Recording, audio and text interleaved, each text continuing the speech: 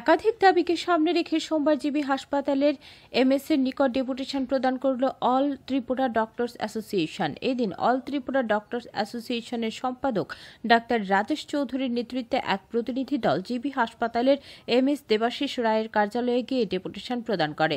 Deputation প্রদানকালে এই দিন all Tripura doctor অ্যাসোসিয়েশনের প্রতিনিধি দলের সদস্যদের সাথে একাধিক বিষয় নিয়ে কথা হয় জিবি হাসপাতালের এমএস এর।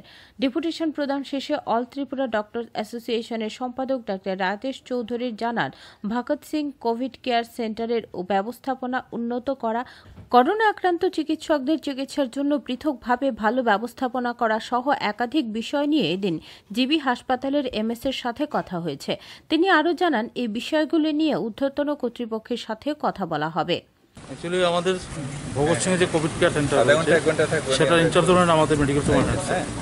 তো সেখানে তো অনেকদিন যাবতীয় পেশেন্ট ট্রিটমেন্ট হচ্ছে এবং পাশাপাশি গত 4-5 দিন ধরে আমাদের ডাক্তার এবং নার্সদের মধ্যে অনেকে ইনফেক্টেড হচ্ছে, তাদেরকেও সেখানে রাখা হচ্ছে।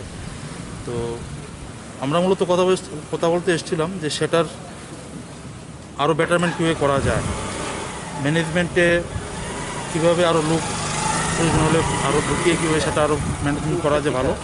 আরেকটা যেটা ইম্পর্টেন্ট, আমরা মেনলি এসেছিলাম যে ডাক্তাররা যেহেতু এখানে আসছে, তারা ফ্রন্ট লাইনে থেকে কোভিডের সাথে যুদ্ধ করছে, তো তাদেরকে একটা আলাদা ফেসিলিটি যাতে রাখা যায়, অন্যান্য সাধারণ পেশেন্টের সাথে একসাথে না রেখে তাদেরকে আলাদা রুম দেওয়া যায় কি না, সেইভাবে মেনলি আমরা কথা বলতে এসেছিলাম।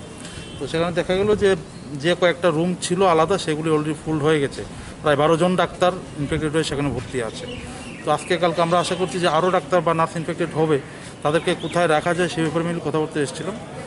তো এমএস স্যার জানালেন সেখানে রুম নেই, তো সে ব্যাপারে আরও ফার্দার আমরা হায়ার অথরিটির সাথে কথা বলবো যে ডাক্তার নার্স বা নন হেলথ ফেসিলিটি যারা আছে, যারা ইনফেক্টেড হচ্ছে, তাদেরকে আলাদা কোনো ট্রিটমেন্ট ফেসিলিটি করা যায় কিনা, এমনি ব্যাপারে কথা বলতে এসেছিলাম। তিনি কি আশ্বাস দিলেন? তিনি কি না, ওখানে ওনার যে ভগৎ সিং সেটাতে ফুল রয়ে গেছে, আর নেই। ইনচার্জ অ্যাকচুয়ালি ইনচার্জ দেওয়া হয়েছে, উনি সেখানে ক্লাসের দায়িত্ব থাকে, মানে দুইটা দায়িত্ব একসাথে দেওয়া হয়েছিল। তো আমরা কথা বলেছি যে ইনচার্জ যিনি থাকবেন, আগে 2 জন থাকতো, এখন 1 জন করে দেওয়া হবে, এবং উনি এজিএমসিতে কোনো দায়িত্ব থাকবেন, এই 15 দিন শুধু সেটার দায়িত্ব থাকবেন। এখানে ওনার ক্লাস নেওয়া বা অন্যান্য ট্রিটমেন্টের যে দায়িত্ব সেটা টোটালি কাট অফ করে এই 15 দিন শুধু ভগৎ সিংয়ের দায়িত্ব থাকবেন, যাতে ওইটা আরও ভালো ম্যানেজমেন্ট করা যায়। তো কাল উনি আমাদের সামনে উনি কথা বলেছেন, তো আশা করছি এরকমই হবে। একজন ইনচার্জ থাকবেন, উনি সকাল বিকাল ওইখানে ফিজিক্যালি উপস্থিত থাকবেন। Bureau report, Tripura 24x7।